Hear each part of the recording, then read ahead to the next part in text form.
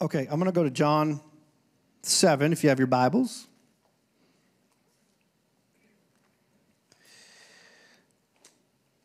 All right, John 7:37.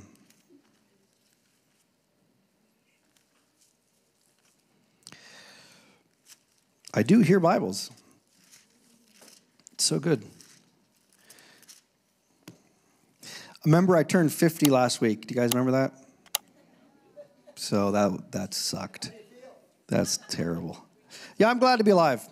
I'm glad to be alive. But, yeah, year of Jubilee, thank you, yeah. But, you know, guys, I swear I was just 12.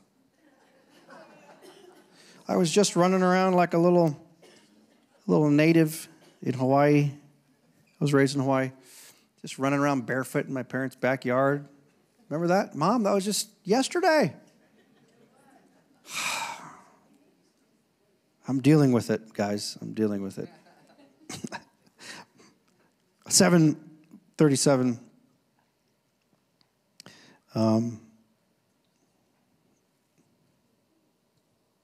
Okay.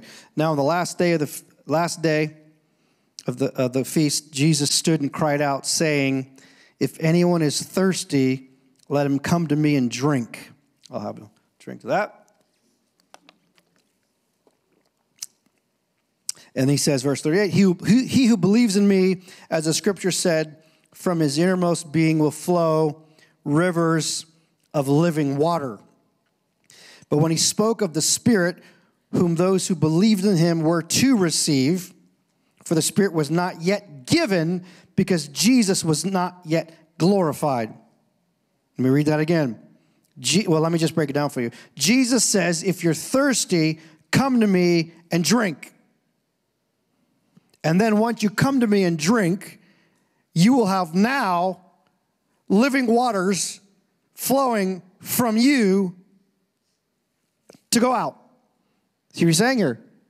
Drink from me, I will fill you so much to overflow that you now will have rivers of living water. And it says again in verse 39, he spoke of the Spirit who they would receive, for the Spirit was not yet given because Jesus was not yet glorified. I got pretty cool news for you. The Spirit has been given because Jesus has been glorified since this.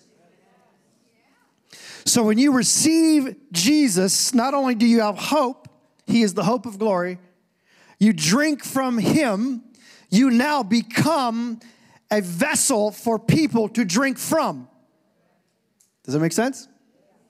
This is why we really say this quite a lot. You change atmospheric elements wherever you go. You literally change the atmosphere. Why? Because Jesus is in you. Oh, and if he's in you, he should be overflowing through you that you can walk into Target or Walmart or the 99-cent store, Lori. Whatever. Or the Mexican store, Manny? Maybe. And you, wherever you have set your feet, guess what? Atmospheres change.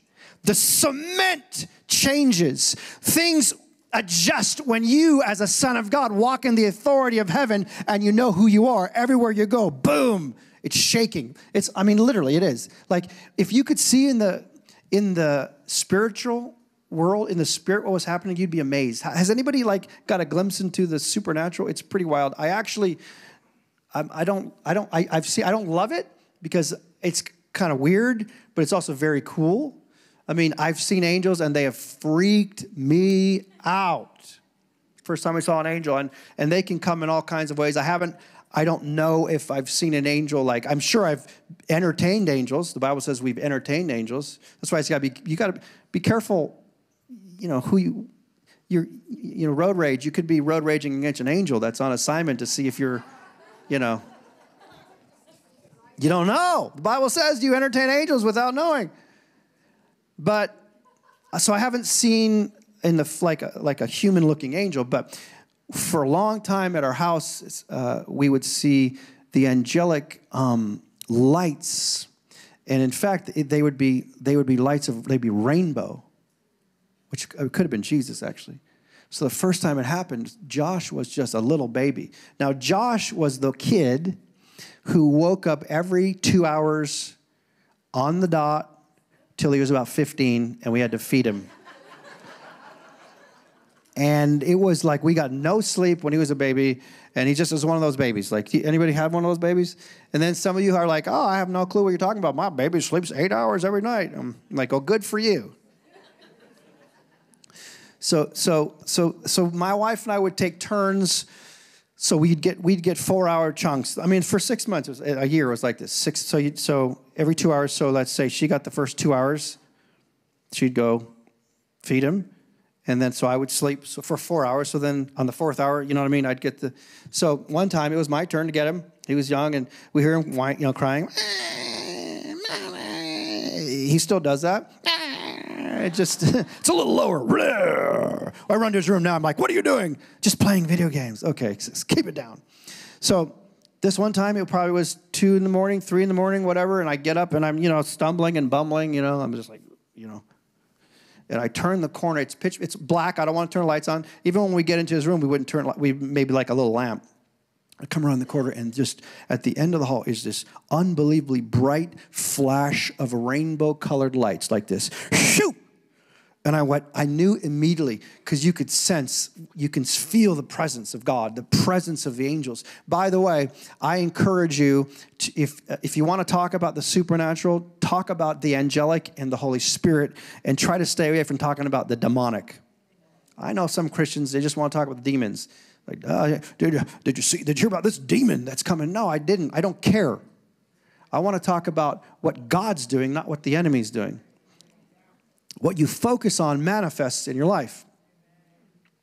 So I come around the corner, this bright light, and I just I'm just standing there and just freaking out. What is going on here?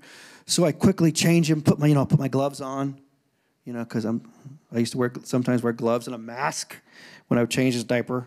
Any other dad did that? Wear a mask? I used to wear a mask, gloves. So some mom was like, she's like, oh, big deal. It's your son's poop. I'm like, it's still poop. Doesn't matter whose it is. So that was the first night. I woke up in the morning. I'm like, dude, I think I saw angelic movement. She goes, oh, that's weird. So then she saw it the next night. And every other night we'd get up. It was to the point that I would literally get up and I'd say, God, please, no. I was a bad prayer. I actually repented for that prayer because it was so stark and scary. Like, I'd get up and I'd be like, I actually asked him to stop, and guess what he did? He stopped. And I felt really bad. Like I said, I had to repent. And then it wasn't for years that we saw another angel. Be careful what you pray. But listen, wherever we go, we take the presence of God. How can you be hopeless when you have God's presence in you? Let's look at some more scriptures, shall we? I think we shall. Acts 7:28, right? In him we, what? Live, move, have our being. That means everything, every part of our being is in him, and he's in us, sons of God, daughters of God. The New American Standard says, in him we exist. So with that as a backdrop, I want to talk about something that is kind of making the rounds on social media. I've been seeing it a lot on YouTube and Instagram. Cessationalism is making a comeback. Do you know what this is? Good. This is a really terrible doctrine, a theology and it's prevalent in the church right now, that signs, wonders, and miracles, supernatural gifts have ceased. Cessationalism, cessation, stopped. They believe that, and that's what they're called. And it's a whole movement. And for some reason, it's making a comeback. It's all over social media, all over my feed. It's all over. And I've talked to other people about it. They see the same thing. And I'm starting to wonder, why is it making a comeback? And I'm thinking it's making a comeback because God's about to do some incredible things on the earth, and the enemy is partnering with those who walk in unbelief to come against those things to say that's not God. I really pity a believer, quote, that doesn't believe in signs, wonders, and miracles. I saw this one guy. They had a whole conference on it a month ago, a whole conference on cessationism, a whole conference dedicated to why God doesn't do miracles today, an entire conference. It was down in LA. And it was just like, what is going on here? I saw one of the guys they were interviewing, and they said, well, so why do you believe God doesn't do the miraculous anymore today? He goes, well, I'll tell you what. If you read Paul's writing, read in Timothy. By Timothy, this is what he says. By Timothy, we don't hear of any more miracles from the apostles. And in fact, Paul tells Timothy, if you have a sore stomach, to drink some wine for medicine. It's obvious to me that if at that point God was still doing miracles, Paul would have just said, Timothy, pray for yourself to be healed. But he didn't. He said, take some medicine. I mean, this was his reasoning. Talk about a stretch. That's moronic. What I want to do is I want to encourage you. Actually, signs, wonders, miracles has to happen. Has to happen for a believer. You want some proof? Let's go. Mark 16. These are the last words of Christ. Now, Mark records the last words of Christ.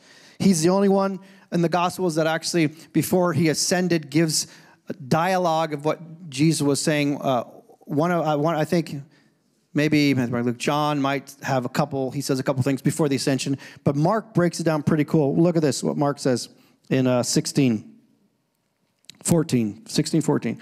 Afterward, he appeared to the 11 themselves as they were reclining at a table, and he reproached them for their unbelief and hardness of heart. It's a big deal, guys. Unbelief's a big deal. Because they had not believed those who had seen him after he had risen. And he said to them, go into all the world and preach the gospel to all creation. So this is the Great Commission. The Great Commission that God gave his disciples before he ascended to heaven.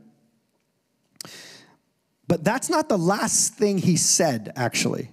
That's not the last thing he commanded the disciples. People think that. Great Commission is a big deal. It is a big deal, and we're doing it. But look at what actually he said, literally the last words he said on earth. Verse 17. Well, verse 16. He who has believed and has been baptized shall be saved, but he who has disbelieved shall be condemned. Verse 17. These signs will accompany. Listen, what does he say? Right before he leaves. These signs will accompany those who have believed. In my name, they will cast out demons. They will speak with new tongues. They will pick up serpents and scorpions. And if they drink any deadly poison, it will not hurt them. And the very last words of Jesus is they will lay hands on the sick and they will recover. And then he ascends to heaven. They will recover. Praying for the sick is not an option. It is a command.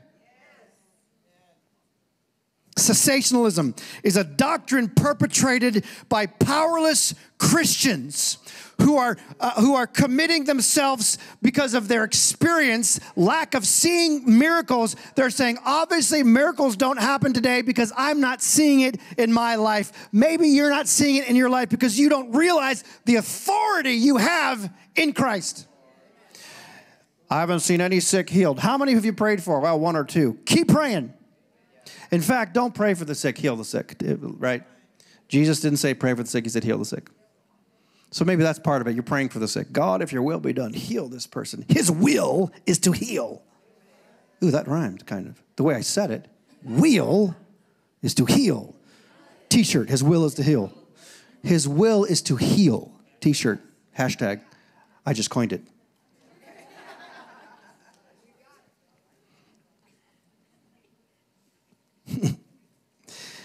We must reject with every fiber in our being the doctrine that says there are no signs and wonders.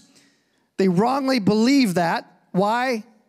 Because it's a theology based in powerless Christianity. To say that God doesn't operate in the miraculous today is to believe a gospel void of power and substance, and is to believe a false version of the gospel. Signs, wonders, miracles are not the exception to the rule. They are literally the rule of heaven. Even demons have more faith than some Christians. Demons understand the power of sons and daughters of God. When you are carrying Jesus and you encounter a demonic person, I'm telling you, they flee. The person flees. I was talking to somebody out here a year ago, and I know this person's completely demonized. I just know because I know their story, and they're just living with demons, and they visited the church, and because they'd come every once in a while, and then we're out there, and I started talking about the Holy Spirit and God, and about kind of the situation this person was in, and kind of saying, hey, God wants you to be right in this, and this person starts to just manifest right there, and the eyes go and can't look at my face, and and I said, oh, I don't want to cast a demon out today. I didn't feel like God told me to, because sometimes, this is not a demon sermon. I don't like talking about them, but I will say this, and I learned this from my buddy Gershom too. Sometimes demons, they actually like the attention, and they want you to call them out because you're distracting from what God's doing. And so in that situation, I'm out on the floor, and I'm like, well, we can cast this out now, or I can go home and watch football. What do you want to do, God? He's like, don't do anything. Don't touch it. It won't do anything anyway. Because first of all, the person wants to be free. Because if you cast out a demon from a person that doesn't want to be free, they're in big trouble. Because then the demonic's coming back, I think it's a sevenfold. Anyway, enough about demons. I'm going to end with this real quick. I just want to tell some stories about what God has done. Because you cannot argue against a testimony. You cannot come, like if I have a testimony of the miraculous, and you say, well, God doesn't work anymore in the miraculous. I say, well, I'm a living testimony that he does. And I'll say this to this group of cessationalists. They will say this. They will say, well, God can do what he wants in a corporate setting. If God wants to heal, he can heal. It's just not what he normally does. It's not. They even say that it's not really how it wasn't normal how Jesus operated. Do you even read the Bible? Like, seriously. And so he can do it, but he doesn't do it through a man, which is weird because they believe that the death of the last apostle was the death of signs and wonders. So they're literally saying God doesn't do it in man today, but he did it in man back then. So if you're saying the gifts died with the last apostle, you're actually putting more faith in the man than you are in God. So you're saying God can't use men today? He can only use men back then because they were so spiritual? Give me a break. So you cannot argue the testimony of Jesus. You can tell me all you want. I had a guy do this when I was years ago when I was on Twitter, and I was talking about my dad being raised from the dead. And he was like, oh, yeah, well, he wasn't actually dead because they were working on him for 60 minutes. So I'm like, dude, you can believe anything you want. Literally, you can't argue this testimony. He had no heartbeat for 60 minutes. Doctors said he was clinically dead. It was an absolute miracle that he is alive and that he's not brain dead, you moron. You can argue all you want, but it doesn't hold water with me. In fact, I'm not going to argue with you. I'm not going to argue stupidity. Never debate the demonic. It doesn't matter. Now, can Christians be led by the demonic? Well, didn't Jesus look in Peter's face and say, get thee behind me, Satan? You can't argue that. You can't say the blind don't get healed anymore. When we had a guy in our church, Greg, who now lives in California now, who literally one service was blind in one eye and now can see, doesn't wear the eye patch anymore. You can't argue that. You cannot argue the supernatural. Didn't you almost die? Or, 46 minutes, you were dead too, right? And there's a story about Zach prayed, was he over the phone or something? And then all of a sudden, you like breathe life. So what are you going to do? Somebody comes and say, wow, that's fake. Nothing happened. You just say, yeah, great. See ya. You cannot argue. This is why it's so dumb. So this is actually a doctrine of demons because it is making Jesus powerless. Don't buy into it. Now, these are our brothers and sisters. But I'm telling you, watch this movement that's trying to come up right now. Don't buy into it. Well, if you're at the wrong church, if you believe that anyway, because you just probably get healed if you believe that here.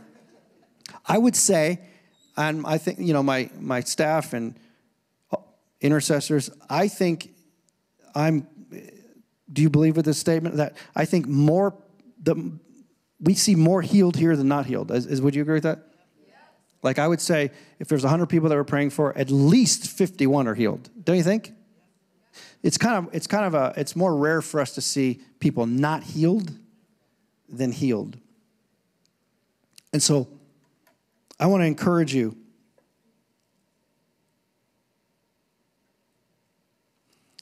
I want to encourage you that Jesus is still in the business of healing. I mean, I had, when I was 20, in my 20s, I was living in Seattle, and I went to preach back home in Hilo, Hawaii, remember? Came out, you guys flew me out. I did some crusades. I was a young guy, young cocky evangelist. I didn't really know anything.